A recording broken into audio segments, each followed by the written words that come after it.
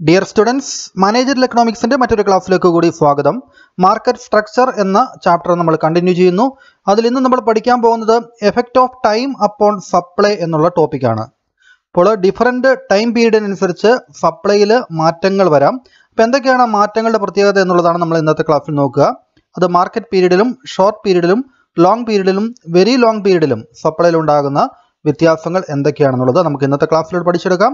Managerial എക്കണോമിക്സിന്റെയും business മാനേജ്മെന്റിന്റെയും ഇതിന് മുമ്പത്തെ ക്ലാസ്സുകൾക്ക് വേണ്ടി ഈ വീഡിയോയുടെ ഐ ബട്ടണും ഡിസ്ക്രിപ്ഷനും എൻ്റെ സ്ക്രീനിൽ ശ്രദ്ധിക്കുക. ആദ്യമായിട്ടാണ് ചാനൽ കാണുന്നതെങ്കിൽ അല്ലെങ്കിൽ ചാനൽ നിങ്ങൾ ഇതുവരെയും സബ്സ്ക്രൈബ് ചെയ്തിട്ടില്ല എങ്കിൽ സബ്സ്ക്രൈബ് ചെയ്ത് വെക്കണമെന്ന് അഭ്യർത്ഥിക്കുന്നു. നിങ്ങൾക്ക് ഈ ക്ലാസ് ഇഷ്ടപ്പെട്ട് കഴിഞ്ഞാൽ നിങ്ങൾക്ക് ലൈക്ക് ചെയ്യാം, നിങ്ങളുടെ അഭിപ്രായങ്ങൾ കമൻറ്റ് ബോക്സിൽ രേഖപ്പെടുത്താം, നിങ്ങളുടെ ഫ്രണ്ട്സിനായിട്ട് ഷെയർ ചെയ്യാം. അപ്പോൾ നമുക്ക് ഇന്നത്തെ ക്ലാസ് ആരംഭിക്കാം. According to Marshall, time has tremendous influence upon the determination of price. ഇപ്പോൾ ഒരു പ്രൊഡക്റ്റിൻ്റെ പ്രൈസ് ഡിറ്റർമൈൻ ചെയ്യപ്പെടുന്നത് അല്ലെങ്കിൽ ഒരു ഫേമിൻ്റെ പ്രൈസ് ഇക്വിലിബ്രിയം പ്രൈസ് നിശ്ചയിക്കുന്നത് ഇൻഡസ്ട്രി നിശ്ചയിക്കുന്ന ഓവറോൾ സപ്ലൈയുടെയും ഒപ്പം തന്നെ ഡിമാൻഡിൻ്റെയും ആഫ്റ്റർ എഫക്റ്റ് ആണ്. അതിൻ്റെ ഫലമായിട്ടാണ് ഒരു ഫേമിൻ്റെ പ്രൈസ് നിശ്ചയിക്കപ്പെടുന്നത്, ഒരു ഫേമിൽ പ്രൈസ് ഇക്വിലിബ്രിയം നിശ്ചയിക്കപ്പെടുന്നത് എന്നുള്ളത് നമ്മൾ കഴിഞ്ഞ ക്ലാസ്സിൽ കണ്ടിരുന്നു അല്ലേ. അപ്പോൾ time has tremendous influence upon the determination of price. ഈ പ്രൈസ് നിശ്ചയിക്കുന്ന കാര്യത്തിൽ ടൈമിന് വളരെ പ്രധാനപ്പെട്ട ഒരു പങ്ക് വഹിക്കാനുണ്ട്. The supply does not change in accordance with the change in demand. ഇപ്പോൾ സപ്ലൈയും ഡിമാൻഡും അത് തമ്മിലുള്ള പ്രതിപ്രവർത്തനത്തിൻ്റെ ഫലമായിട്ടാണ് പ്രൈസ് നിശ്ചയിക്കപ്പെടുന്നത്. പക്ഷേ the supply does not change in accordance with the change in demand. ഡിമാൻഡിലുണ്ടാകുന്ന മാറ്റത്തിനനുസരിച്ച് തന്നെ സപ്ലൈയിൽ മാറ്റം ഉണ്ടാകണമെന്നില്ല. It take some time to get the supply adjusted according to the changes in demand. ഇപ്പോൾ ഡിമാൻഡ് കൂടുന്നതനുസരിച്ച് സപ്ലൈ കൂടുക. അപ്പം അങ്ങനെ കൂടണമെങ്കിൽ ഇറ്റ് ടേക്ക് സം ടൈം, അതിന് കുറച്ച് സമയം ആവശ്യമാണ്. This is due to the, എന്തുകൊണ്ടാണ് അങ്ങനെ പറയുന്നത്, സപ്ലൈയിൽ പെട്ടെന്ന് മാറ്റം വരുത്താൻ സാധിക്കില്ല എന്ന് പറയുന്നതിന് കാരണം, അതിന് കൂടുതൽ സമയം ആവശ്യമാണ് എന്ന് പറയുന്നതിന് കാരണം, this is due to the technical aspects of production. പ്രൊഡക്ഷനുമായിട്ട് ബന്ധപ്പെട്ടുള്ള സാങ്കേതികപരമായിട്ടുള്ള വശങ്ങൾ പരിഗണിച്ചുകൊണ്ടാണ്, അങ്ങനെ കൂടുതൽ സമയമെടുത്തുകൊണ്ട് മാത്രമേ നമുക്ക് സപ്ലൈയിൽ മാറ്റം വരുത്താൻ സാധിക്കുകയുള്ളൂ എന്ന് പറയുക. ഇപ്പോൾ ടെക്നിക്കൽ ആസ്പെക്ട്സ് ഓഫ് പ്രൊഡക്ഷൻ എന്ന് ഉദ്ദേശിക്കുന്നത് ഇൻ ഷോർട്ട് പീരീഡ്, ഒരു ഷോർട്ട് പീരീഡിലാണെങ്കിൽ കുറച്ച് കാലങ്ങളാണെങ്കിൽ the cost of production will be higher. ഒരു കുറഞ്ഞ കാലത്തേക്ക് നോക്കുമ്പോൾ കോസ്റ്റ് ഓഫ് പ്രൊഡക്ഷൻ അത് കൂടുതലായിരിക്കാനുള്ള സാധ്യതയുണ്ട്. Because there is no enough time to change the scale of plant. ഇപ്പോൾ ഫിക്സഡ് കോസ്റ്റിൽ നമുക്ക് വർധനവ് ഉടനെ തന്നെ വരുത്താൻ സാധിക്കുന്നില്ല. ഷോർട്ട് ടൈമിനുള്ളിൽ നമുക്ക് ആ സ്ഥാപനത്തിൻ്റെ പ്ലാന്റിൻ്റെ കപ്പാസിറ്റി, അതിൻ്റെ പുതിയ മെഷീനറി വാങ്ങിച്ച ഇൻസ്റ്റലേഷൻ, അപ്പം അങ്ങനെയുള്ള ഫിക്സഡ് കോസ്റ്റുകൾ നമുക്ക് വളരെ പെട്ടെന്ന് വളരെ ചെറിയ കാലത്തിനുള്ളിൽ നമുക്കത് മാറ്റം വരുത്താൻ സാധിക്കില്ല. ഇൻ ദി ലോങ് പീരീഡ്, ഒരു ലോങ് പീരീഡിൽ നോക്കുമ്പോൾ A firm is able to produce A lower cost. അപ്പോൾ ഫിക്സഡ് കോസ്റ്റൂടെയും കവർ ചെയ്യുന്ന രീതിയിൽ അല്ലെങ്കിൽ ഫിക്സഡ് കോസ്റ്റൂടെയും വേരിയബിൾ കോസ്റ്റ് എല്ലാം ഉൾപ്പെടുത്തിക്കൊണ്ട് നമുക്ക് ഒരു ലോങ് റണ്ണിലേക്ക് കുറഞ്ഞ ചിലവിൽ ഉൽപ്പാദനം നടത്താനും സപ്ലൈ ഇൻക്രീസ് ചെയ്യാനും സാധിക്കും. അപ്പോൾ നമ്മൾ ഓർക്കേണ്ടത് ഷോർട്ട് പീരീഡിലേക്ക് നമുക്ക് ഫിക്സഡ് എക്സ്പെൻസുകളിൽ മാറ്റം വരുത്താൻ സാധിക്കുന്നില്ല. പക്ഷേ ലോങ് പീരീഡിലേക്ക് എത്തുമ്പോൾ നമുക്ക് കുറഞ്ഞ ചിലവിൽ നമുക്ക് ഉൽപ്പാദനം നടത്താനും സാധിക്കുന്നുണ്ട്. അപ്പോൾ ഷോർട്ട് ടൈമിൽ അവിടെ കോസ്റ്റ് ഓഫ് പ്രൊഡക്ഷൻ ഹയർ ആയിരിക്കും ഷോർട്ട് പീരീഡിൽ. ലോങ് പീരീഡിലേക്കാണെങ്കിൽ നമുക്ക് ലോവർ കോസ്റ്റിൽ, അത് പ്ലാന്റിൻ്റെ മുഴുവൻ കപ്പാസിറ്റിയും യൂട്ടിലൈസ് ചെയ്യുമ്പോൾ അതിനനുസരിച്ച് നമുക്ക് കുറഞ്ഞ ചിലവിൽ per unit cost of production നമുക്ക് കുറച്ചുകൊണ്ട് ഉൽപ്പാദനം നടത്താൻ സാധിക്കും. Thus the element of time have great influence on the supply. അപ്പോൾ അതുകൊണ്ട് ടൈം എലമെൻറ്റിന് സപ്ലൈയിൽ വളരെ വലിയൊരു സ്വാധീനമുണ്ട്. Hence the element of time is very important in determination of price of A product. അപ്പോൾ അതുകൊണ്ട് പ്രൊഡക്റ്റിൻ്റെ പ്രൈസ് നിശ്ചയിക്കുന്ന കാര്യത്തിൽ ടൈം എലമെൻറ്റിന് ഒരു സ്ഥാനമുണ്ട്. കാരണം ടൈം എലമെൻറ്റ് അനുസരിച്ച് സപ്ലൈയിൽ മാറ്റം വരുത്താൻ സാധിക്കുകയുള്ളൂ. ടൈമിന് സപ്ലൈ നിശ്ചയിക്കുന്ന കാര്യത്തിൽ ഇൻഫ്ലുവൻസ് ഉണ്ട്. അതുകൊണ്ട് തന്നെ ടൈം എലമെൻറ്റിന് പ്രൊഡക്റ്റിൻ്റെ പ്രൈസ് നിശ്ചയിക്കുന്ന കാര്യത്തിലും ഒരു ഇൻഫ്ലുവൻസ് ഉണ്ടാകും. Marshal conceived 4 time periods. മാർഷലിൻ്റെ അഭിപ്രായത്തിൽ ഈ ടൈം പീരീഡ്സിനെ നമുക്ക് 4ആയിട്ട് തരംതിരിക്കാം. വെരി ഷോർട്ട് പീരീഡ്, അതിനെ മാർക്കറ്റ് പീരീഡ് എന്നാണ് പറയുക. കൂടാതെ ഷോർട്ട് പീരീഡ് ആവാം, ലോങ് പീരീഡ് ആവാം, and very long period or secular period ആകാം. അപ്പോൾ ഈ ഒരു സമയങ്ങളിൽ സപ്ലൈയിൽ ഉണ്ടാകുന്ന വ്യത്യാസവും പ്രൈസിൻ്റെ ഡിറ്റർമിനേഷനും ഒക്കെ നമുക്ക് ജസ്റ്റ് ഒന്ന് തിയറിറ്റിക്കലായിട്ട് നമുക്കൊന്ന് പറഞ്ഞു പോകാം. നമുക്ക് ആദ്യം മാർക്കറ്റ് പീരീഡ് നോക്കാം. This may be A day or very few days. അപ്പോൾ ഇവിടെ ആദ്യം മനസ്സിലാക്കേണ്ടത് മാർക്കറ്റ് പീരീഡ് എന്ന് പറയുന്നത് this may be A day or very few days, ഒരു ദിവസം അല്ലെങ്കിൽ 1-2 ദിവസത്തെയാണ് നമ്മൾ മാർക്കറ്റ് പീരീഡ് എന്ന് പറയുക. This period is so short, അത് വളരെ ചെറിയൊരു കാലയളവാണ്. That the supply will be limited to the existing stock.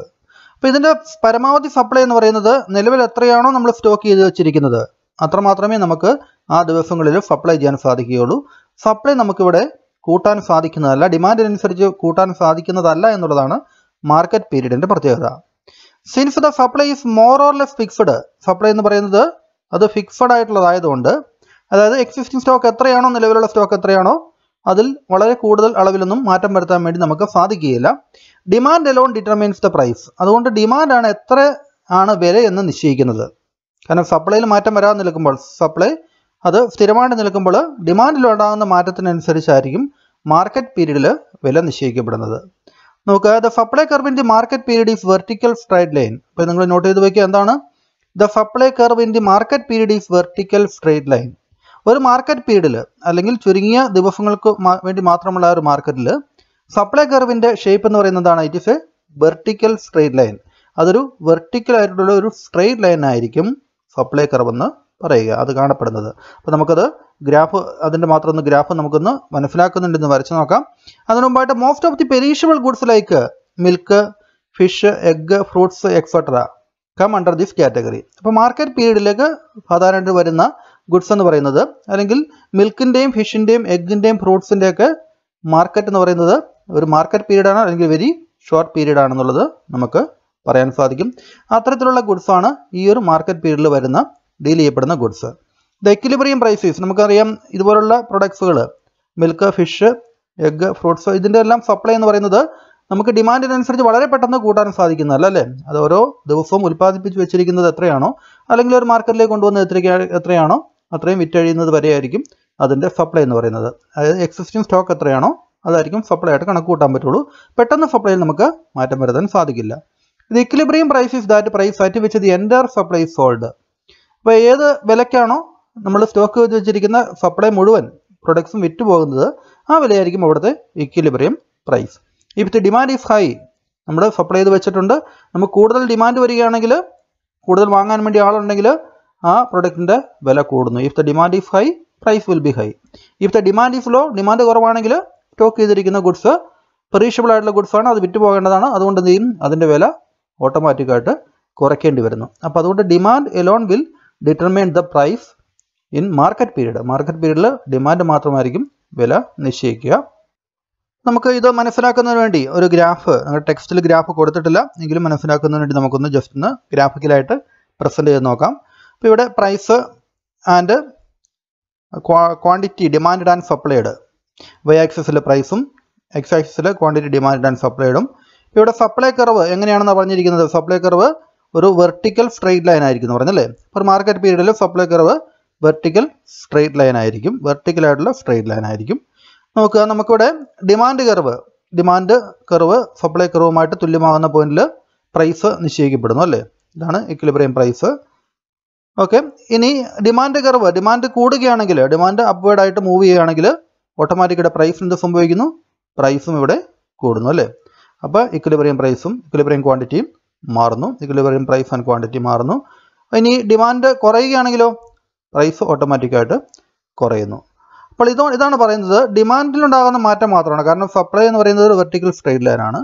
അതുകൊണ്ട് ഡിമാൻഡിലുണ്ടാകുന്ന മാറ്റം അതനുസരിച്ച് മാത്രമാണ് ഇക്വിലിബ്രിയം പ്രൈസ് അല്ലെങ്കിൽ പ്രൈസ് നിശ്ചയിക്കപ്പെടുന്നത്. അതാണ് മാർക്കറ്റ് പീരീഡിൻ്റെ പ്രത്യേകത. അടുത്തത് നമുക്ക് ഷോർട്ട് പീരീഡ്, അതിൽ സപ്ലൈക്ക് പ്രൈസിലുണ്ടാകുന്ന സ്വാധീനം എങ്ങനെയാണെന്ന് നോക്കാം. Short period is A period during which the supply of commodity can be changed without changing the existing plant and machinery. അപ്പോൾ ഷോർട്ട് പീരീഡ് ആണെങ്കിൽ, മാർക്കറ്റ് പീരീഡ് എന്ന് വെച്ചാൽ വളരെ കുറഞ്ഞ ദിവസങ്ങൾ അല്ലെങ്കിൽ ഒരു ദിവസം മാത്രമേ ഉള്ളായിരുന്നു. പക്ഷേ ഷോർട്ട് പീരീഡ് എന്ന് വെച്ചാൽ അതിനേക്കാൾ അല്പം കൂടെ നീണ്ട ഒരു കാലയളവാണ്. അപ്പോൾ ഏത് കാലയളവിനെയാണ് ഷോർട്ട് പീരീഡ് എന്ന് പറയുന്നത്? It is A period during which the supply of commodity can be changed without changing the existing plant and machinery. അപ്പോൾ നിലവിലുള്ള പ്ലാന്റ് ആൻഡ് മെഷീനറി ഇൻസ്റ്റൾഡ് കപ്പാസിറ്റി, അതിൽ എത്രയാണോ നമുക്ക് കപ്പാസിറ്റി ഉള്ളത്, ഇപ്പോൾ മെഷീനറി, പുതിയതായിട്ട് മെഷീനറി വാങ്ങിക്കുകയോ പുതിയതായിട്ട് ഫാക്ടറികൾ നമ്മൾ ആരംഭിക്കുകയോ ചെയ്യാതെ തന്നെ without changing the existing plant and machinery നമുക്ക് സപ്ലൈ ഓഫ് കമ്മോഡിറ്റി കൂട്ടാമെന്നുണ്ടെങ്കിൽ, ഏത് പരിധിവരെ കൂട്ടാമെന്നുണ്ടെങ്കിൽ അതിനെയാണ് നമുക്ക് ഷോർട്ട് പീരീഡ് എന്ന് പറയുന്നത്. അപ്പോൾ എങ്ങനെയാണത് കൂട്ടാൻ സാധിക്കുക? It has no time to change it scale of plant. അതായത് പ്ലാന്റ് പുതിയതായിട്ട് സ്ഥാപിക്കാനോ മെഷീനറി സ്ഥാപിക്കാനോ എന്നുള്ള സമയം ഒരു short പീരീഡിലില്ല. Only variable production factors can be changed. ഇപ്പോൾ വേരിയബിൾ ആയിട്ടുള്ള പ്രൊഡക്ഷൻ ഫാക്ടേഴ്സ്, ലേബേഴ്സിന് വേണമെങ്കിൽ കൂടുതൽ നമുക്ക് ഇറക്കാം, മെറ്റീരിയൽസ് നമുക്ക് കൂടുതൽ വാങ്ങിച്ചു വെച്ചുകൊണ്ട് ഉൽപ്പാദനം നടത്താം. അങ്ങനെ വേരിയബിൾ ആയിട്ടുള്ള പ്രൊഡക്ഷൻ ഫാക്ടേഴ്സ് ഉപയോഗിച്ചുകൊണ്ട് നമുക്ക് സപ്ലൈ വർദ്ധിപ്പിക്കാൻ പറ്റുന്ന ഒരു സാഹചര്യമാണ് without changing the existing plant and machinery. അപ്പോൾ അതിനെയാണ് നമ്മൾ ഷോർട്ട് പീരീഡ് എന്ന് പറയുക. ഇപ്പോൾ ഷോർട്ട് പീരീഡിൻ്റെ പ്രത്യേകത എന്താണ്? There will not have any change in the existing plant and machinery, but supply can be or output production can be increased with the help of variable production factors like labor, materials, etc. The supply curve would be moving upward from left to right. ഇവിടെ വരുമ്പോൾ സപ്ലൈയിൽ അല്പം നമുക്ക് മാറ്റം വരുത്താൻ സാധിക്കുന്നുണ്ട് അല്ലേ? നമ്മുടെ market period പോലെ സപ്ലൈ എന്ന് പറയുന്ന ഒരു വെർട്ടിക്കൽ സ്ട്രേറ്റ് ലൈനായിട്ട് അത് സ്ഥിരമായിട്ട് നിൽക്കുകയല്ല. ഇവിടെ supply curve moving upward from left to right, ലെഫ്റ്റിൽ നിന്ന് റൈറ്റിലേക്ക് സപ്ലൈ കർവ് അല്പം മാറുന്നതാണ്. The price of commodity in the short period. അപ്പോൾ ഷോർട്ട് പീരീഡിൽ price നിശ്ചയിക്കപ്പെടുന്നത് it is determined by supply to A certain extent. അപ്പോൾ സപ്ലൈ ഒരു സർട്ടൺ എക്സ്റ്റെൻറ്റ് വരെ അത് പ്രൈസ് നിശ്ചയിക്കുന്നതിൽ പങ്കാളിയാവുന്നുണ്ട്. കാരണം സപ്ലൈ കർവ് ഒരു കോൺസ്റ്റൻ്റ് അല്ല, അതല്പം റൈറ്റ് സൈഡിലേക്ക് മൂവ് ചെയ്യുന്നുണ്ട്, സപ്ലൈ കൂട്ടാൻ സാധിക്കുന്നുണ്ട്. ആൻഡ് ദ ഡിമാൻഡ്, ഇനി എത്രയാണ് ഡിമാൻഡിലുണ്ടാകുന്ന മാറ്റം എങ്ങനെയാണ്? അപ്പോൾ ഡിമാൻഡിലുണ്ടാകുന്ന മാറ്റവും ഒപ്പം തന്നെ സപ്ലൈയുടെ ചെറിയൊരു മാറ്റവും ഇത് തമ്മിലുള്ള പ്രവർത്തനത്തിൻ്റെ ഫലമായിട്ടാണ് ഷോർട്ട് പീരീഡിൽ വില നിശ്ചയിക്കപ്പെടുന്നത്. In short period the commodities R durable and reproducible. അപ്പോൾ ഇവിടെ നമ്മൾ ഷോർട്ട് പീരീഡിൽ നമ്മൾ മാർക്കറ്റ് പീരീഡിൽ കമ്മോഡിറ്റീസിൻ്റെ പ്രത്യേകത കണ്ടിരുന്നു, അത് പെരീഷബിൾ ഗുഡ്സ് ആയിരുന്നു അല്ലേ? എഗ്ഗ്, ഫിഷ് വെജിറ്റബിൾ പോലുള്ള പെരീഷബിൾ ഗുഡ്സ് ആയിരുന്നു. പക്ഷേ ഇവിടെ ഷോർട്ട് പീരീഡിൽ ഗുഡ്സിൻ്റെ പ്രത്യേകത കൊണ്ട് നോട്ട് ചെയ്ത് വയ്ക്കുക, ദേ ആർ ഡ്യൂറബിൾ, കുറച്ചുകൂടെ കാലം നീണ്ടു നിൽക്കുന്നത്. റീപ്രൊഡ്യൂസിബിൾ, നമുക്ക് അതിൻ്റെ ഉൽപ്പാദനം കൂട്ടാവുന്നതാണ് പെട്ടെന്ന് തന്നെ. The price that is determined in the short period, short പീരീഡിൽ ഡിറ്റർമൈൻ ചെയ്യപ്പെടുന്ന പ്രൈസിന് പറയുന്ന പേരോട് ഓർത്തിരിക്കുക, ഷോർട്ട് റൺ നോർമൽ പ്രൈസ് എന്നാണ് അത് അറിയപ്പെടുന്നത്. മൂന്നാമത്തത് ലോങ് പീരീഡ് ആണ്. അപ്പോൾ എന്താണ് ലോങ് പീരീഡും അതിൻ്റെ പ്രത്യേകത നോക്കുക, സപ്ലൈയുമായിട്ട് കണക്ട് ചെയ്തുകൊണ്ട്. Long period is A period during which sufficient time is available to change the fixed as well as variable production factors. അപ്പോൾ നമ്മൾ പറഞ്ഞു മാർക്കറ്റ് പീരീഡിലും അതോടൊപ്പം തന്നെ ഷോർട്ട് പീരീഡിലും ഫിക്സഡ് കോസ്റ്റിൽ മാറ്റമൊന്നും വരുത്താൻ സാധിച്ചിരുന്നില്ല അല്ലേ? ഫിക്സഡ് ആയിട്ടുള്ള പ്രൊഡക്ഷൻ ഫാക്ടേഴ്സ്, പ്ലാന്റ്, മെഷീനറി പോലുള്ള ഫിക്സഡ് ആയിട്ടുള്ള പ്രൊഡക്ഷൻ ഫാക്ടേഴ്സിൽ മാറ്റം വരുത്താൻ സാധിച്ചിരുന്നില്ല. പക്ഷേ ലോങ് പീരീഡ് ആകുമ്പോൾ ലോങ് പീരീഡിലേക്ക് നമുക്ക് എല്ലാം വേരിയബിൾ ആണ് എന്ന് പറഞ്ഞു അല്ലേ? കോസ്റ്റ് എല്ലാം അല്ലെങ്കിൽ ഫാക്ടേഴ്സ് ഓഫ് പ്രൊഡക്ഷൻ എല്ലാം വേരിയബിൾ ആണ്, നമുക്ക് മാറ്റം വരുത്താവുന്നതാണ്. അതിനുള്ള സമയം അവിടെയുണ്ട്, അത്രമാത്രം ലോങ് ആണ് ആ പീരീഡ് എന്ന് പറയുന്നത്. Which sufficient time is available, സമയം ആവശ്യത്തിന് അവൈലബിൾ ആണ്. To change the fixed as well as variable production factors, variable ആയിട്ടുള്ള പ്രൊഡക്ഷൻ ഫാക്ടേഴ്സ് ആയിക്കോട്ടെ, ഫിക്സഡ് ആയിട്ടുള്ള പ്രൊഡക്ഷൻ ഫാക്ടേഴ്സ് ആയിക്കോട്ടെ, അതെല്ലാം നമുക്ക് മാറ്റം വരുത്താൻ സാധിക്കുന്നതാണ് അല്ലേ? ദീർഘകാലം എടുക്കുമ്പോൾ, കാലം ചെല്ലുമ്പോൾ നമുക്ക് പുതിയ മെഷീനറികൾ വാങ്ങിക്കാനും പുതിയ ബിൽഡിംഗ് പണിയാനെല്ലാം സാധിക്കുന്നതാണ് അല്ലേ? അപ്പോൾ അതുകൊണ്ട് ദീർഘകാലത്തേക്ക് ഇതെല്ലാം വേരിയബിൾ ആണ്, ഇതിലെല്ലാം മാറ്റം വരുത്താൻ പറ്റുന്നതാണ്. The output can be changed by changing all production factors. അതുകൊണ്ട് നമുക്ക് സപ്ലൈയിൽ മാറ്റം വരുത്താൻ സാധിക്കുന്നതാണ് by changing all production factors. Variable ആയിട്ടുള്ളതും ഫിക്സഡ് ആയിട്ടുള്ളതുമായിട്ടുള്ള എല്ലാ പ്രൊഡക്ഷൻ ഫാക്ടേഴ്സിലും മാറ്റം വരുത്തിക്കൊണ്ട് നമുക്ക് സപ്ലൈയിൽ ആവശ്യത്തിന് മാറ്റം വരുത്താൻ സാധിക്കുന്നതാണ്. The supply can easily B adjust to changing demand. അപ്പോൾ ഡിമാൻഡ് കൂടുന്നതനുസരിച്ച് ദീർഘകാലത്തേക്ക് ലോങ് റണ്ണിലേക്ക് ഡിമാൻഡ് കൂടാൻ സാധ്യതയുണ്ടെങ്കിൽ നമുക്കതനുസരിച്ച് പ്ലാൻ ചെയ്ത് സപ്ലൈ നമുക്കതനുസരിച്ച് അഡ്ജസ്റ്റ് ചെയ്യാൻ സാധിക്കും അല്ലേ? ഡിമാൻഡ് കുറയാനാണ് സാധ്യതയെങ്കിൽ സപ്ലൈ നമുക്ക് കുറയ്ക്കാൻ സാധിക്കും പ്ലാൻ ചെയ്ത്. The price in the long period is determined by the forces of both demand and supply.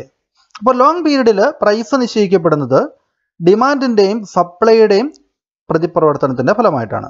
അപ്പോൾ ഷോർട്ട് പീരീഡിൽ മാർക്കറ്റ് പീരീഡിൽ നമ്മൾ കണ്ടിരുന്നു ഡിമാൻഡിൻ്റെ മാത്രം പ്രവർത്തനത്തിൻ്റെ ഫലമായിട്ടായിരുന്നു പ്രൈസ് നിശ്ചയിക്കപ്പെട്ടത്. ഷോർട്ട് പീരീഡിൽ ഡിമാൻഡിൻ്റെയും ഒപ്പം തന്നെ കുറച്ച് സപ്ലൈയുടെയും പ്രവർത്തനത്തിൻ്റെ ഫലമായിട്ടായിരുന്നു. പക്ഷേ ലോങ് പീരീഡിലേക്ക് എത്തുമ്പോൾ ഇവിടെ പ്രൈസ് നിശ്ചയിക്കപ്പെടുന്നത് ഡിമാൻഡിൻ്റെയും സപ്ലൈയുടെയും ഒരേപോലുള്ള അല്ലെങ്കിൽ ഒരേ വെയിറ്റേജോടുകൂടി ഒരേ തരത്തിലുള്ള അവരുടെ പ്രവർത്തനത്തിൻ്റെ ഫലമായിട്ടാണ് വില നിശ്ചയിക്കപ്പെടുന്നത്. ഡിമാൻഡും സപ്ലൈയും ഒരുമിച്ചാണ് വില നിശ്ചയിക്കുന്നത് എന്ന് അർത്ഥം. The cost of production has A decisive role in price determination in long period. Cost of പ്രൊഡക്ഷനും ഒരു ഡിസിസീവ് റോൾ, ഒരു നിർണായകമായിട്ടുള്ള റോള് പ്രൈസ് ഡിറ്റർമൈൻ ചെയ്യുന്ന കാര്യത്തിൽ ലോങ് പീരീഡിൽ ഉണ്ട്. അവിടെ പ്രൊഡക്ഷൻ ഫാക്ടേഴ്സിൽ ഫിക്സഡ് ആയിട്ടുള്ളതും വേരിയബിൾ ആയിട്ടുള്ള പ്രൊഡക്ഷൻ ഫാക്ടേഴ്സ് എല്ലാം നമുക്ക് വർദ്ധിപ്പിക്കുന്നു അല്ലേ? വർദ്ധിപ്പിക്കുന്ന ഫലമായിട്ട് ആ തരത്തിലുള്ള ചിലവുകളും കൂടുന്നുണ്ട്. അപ്പോൾ അതെല്ലാം പ്രൈസ് നിശ്ചയിക്കുന്ന കാര്യത്തിലും സപ്ലൈയിലെല്ലാം അതിനെ അഫക്റ്റ് ചെയ്യുന്നുണ്ട്. Here the supply curve would be more flatter than short period supply curve. അപ്പോൾ ഷോർട്ട് പീരീഡ് സപ്ലൈ കർവിനേക്കാളും ഇവിടുത്തെ സപ്ലൈ കർവ് അല്പം കൂടിയും ഫ്ലാറ്റായിട്ടാണ് സപ്ലൈ കർവ് വരിക. അതിൻ്റെ ഗ്രാഫിക്കലായിട്ടുള്ള റെപ്രസെൻറ്റേഷൻ നമ്മൾ നോക്കുമ്പോൾ അത് പിന്നീട് അടുത്ത ക്ലാസ്സുകളിൽ പഠിക്കുന്നതാണ്. The price that is determined in the long period is called long run normal price. അപ്പോൾ ലോങ് റൺ നോർമൽ പ്രൈസ് എന്ന പേരിലാണ് ലോങ് പീരീഡിൽ നിശ്ചയിക്കപ്പെടുന്ന പ്രൈസ് അറിയപ്പെടുന്നത്. ഷോർട്ട് പീരീഡിൽ നമ്മൾ കണ്ടു അത് ഷോർട്ട് റൺ നോർമൽ പ്രൈസ് എന്നായിരുന്നു അറിയപ്പെട്ടിരുന്നത്. ഇനി നമുക്ക് മാർഷലിൻ്റെ അഭിപ്രായത്തിൽ ഒരു പീരീഡ് കൂടിയുണ്ട്, വെരി ലോങ് പീരീഡ് ആണ് അല്ലേ. ലോങ് പീരീഡിനേക്കാൾ കൂടുതൽ long period, very long period. The very long period അതിൻ്റെ പ്രത്യേകത എന്താണെന്നൂടെ ജസ്റ്റ് നോക്കുക. The very long period or secular period, അതിനെ സെക്യുലർ പീരീഡ് എന്ന് അറിയപ്പെടുന്നുണ്ട്. Will include all the changes in demand and supply. Demand and supply അല്ലേ. It will include all the changes in demand and supply which require A long period of time. അപ്പോൾ ഇവിടെ long period of time ആവശ്യമുള്ള, long പീരീഡിലൊക്കെ ആവശ്യമായിട്ടുള്ള demand എത്രയാണോ അത്രയും തന്നെ supply കൊടുക്കാൻ വേണ്ടി ഇവിടെ സാധിക്കുന്നുണ്ട്.